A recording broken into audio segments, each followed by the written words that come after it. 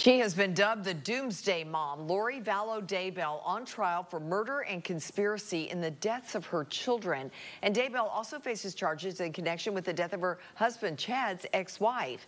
We're expecting closing arguments tomorrow, and this one is a real attention getter due to some of the beliefs about the end of the world, plus talk about zombies and demonic possession. Our legal analyst, Greg Isaacs, joins the conversation now to take it one more step. Thanks for being here. Lori, it's great to be here. You know, no matter how out there someone's beliefs might be, there is no insanity defense in Idaho where this case is being tried. So what does this mean for Lori Daybell? Well, Lori, I had the opportunity to cover parts of this trial, and it was bizarre. It is a doomsday cult. She thinks she is a zombie princess. It's alleged she killed her two children with Chad Daybell. Both of them, they think, killed their respective spouses. And there was tape after tape and witness after witness that would say things like, Lori Daybell would tell us her children had turned into zombies. They were climbing the walls in the kitchen, and they were saying it with a straight face. So very bizarre.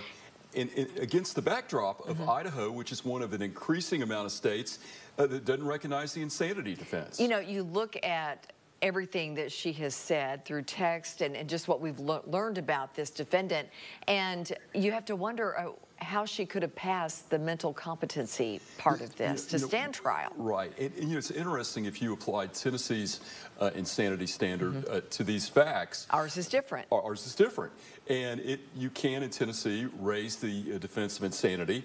It's an affirmative defense that you have to prove by clear and convincing evidence. So you have to show, one, a severe mental illness through experts, which it appears that she did. But like all insanity cases, the second prong is the most difficult.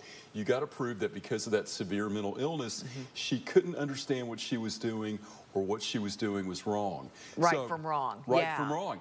And you know, in this case, there was planning, there was hiding of the bodies of the children, and a plot. They actually, she and Chad Daybell, husband number 4, moved to Hawaii while all this was going on. So, while the kids were missing.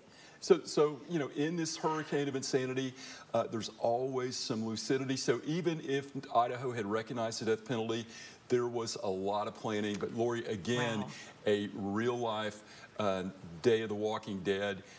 She told, I mean, the jury heard for 56 witnesses week after week. And we'll find out soon. Hey, before we let you go, taking it back to Tennessee and just other cases that do accept the insanity plea, does it work?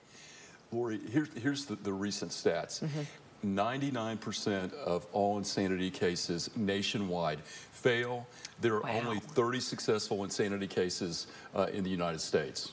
Interesting. And we'll be watching this case. We will. Thank you, Greg.